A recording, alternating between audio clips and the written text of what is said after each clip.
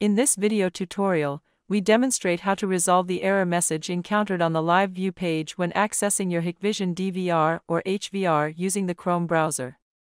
This issue often arises due to compatibility or plugin settings, and will guide you step by step to fix it. When you log into the DVR using a browser, if you encounter a live view error, encryption key error, or a blank camera window, follow these steps to resolve the issue.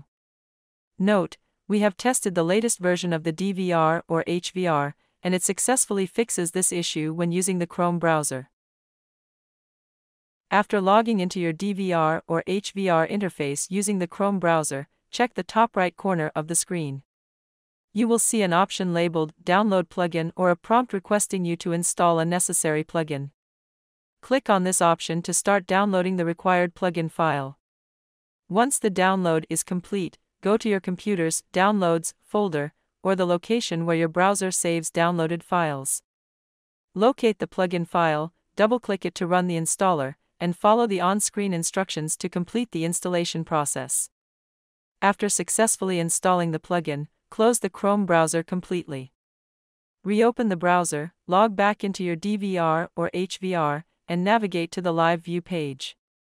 The issue should now be resolved. Note, this is one of the methods to resolve the live view stream issue. If this method does not work for you, try using the Edge browser with the Internet Explorer tab, as it may help resolve compatibility issues with the DVR or HVR. Also, feel free to check out our other videos related to using Internet Explorer to view cameras, as they may offer additional solutions and tips for similar issues. If you still encounter the encryption key error after installing the plugin, you will need to configure the encryption key on the DVR web configuration page. Once logged in, navigate to the System Settings or Local section. Look for the encryption key field, where you need to enter the key. To find the encryption key, go to the Network section in the Settings, then click on Advanced Settings.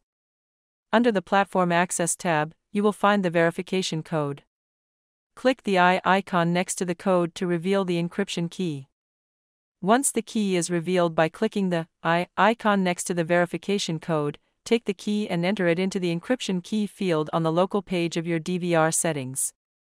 After entering the key, make sure to save the settings. This should resolve the encryption key error and restore the functionality of the live view. For further clarification or additional information, we invite you to explore another segment of this video series. If you found this video helpful, please consider supporting us. Your support allows us to create more informative content and continue providing valuable resources to our audience. Whether it's through liking, sharing, or subscribing to our channel, every bit of support is greatly appreciated. Thank you.